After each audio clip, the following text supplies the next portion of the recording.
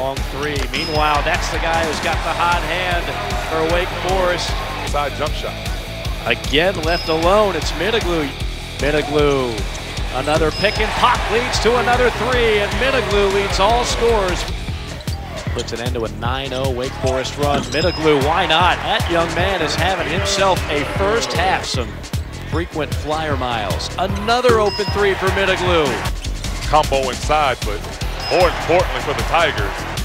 Mitoglu again. My goodness, somebody guard that man's play.